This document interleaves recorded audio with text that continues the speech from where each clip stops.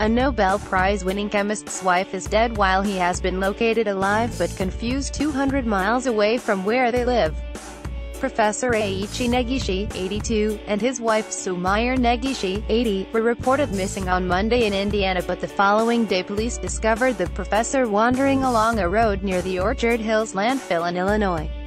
After organizing medical treatment for the professor, who was later hospitalized, Ogle County Sheriff's deputies then found Eiichi's vehicle and Sumire's body at the landfill, according to a press release from the department. While authorities are investigating her death, they said foul play was not suspected. Sumire suffered from Parkinson's disease.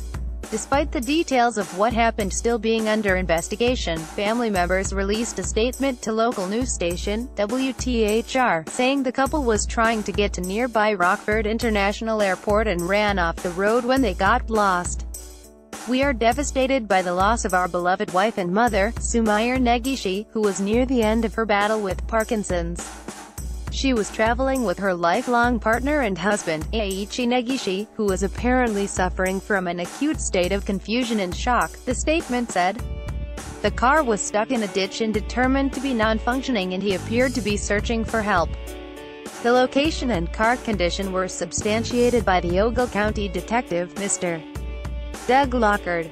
Detective Lockard also confirmed that the first thing our father said was that he was trying to get to the airport for a trip. Eiichi won the Nobel Prize in Chemistry in 2010. He works as a chemistry professor at Purdue University in Indiana.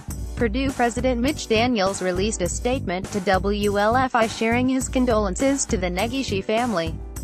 Purdue University and the world have lost a dear friend in the death of Sumire Negishi, he said.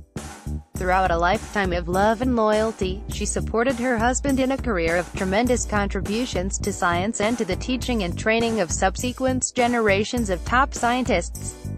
He continued, "It appears that the Parkinson's disease from which she has been suffering and the mental confusion that age can bring to the most brilliant minds combined to produce the recent tragic events.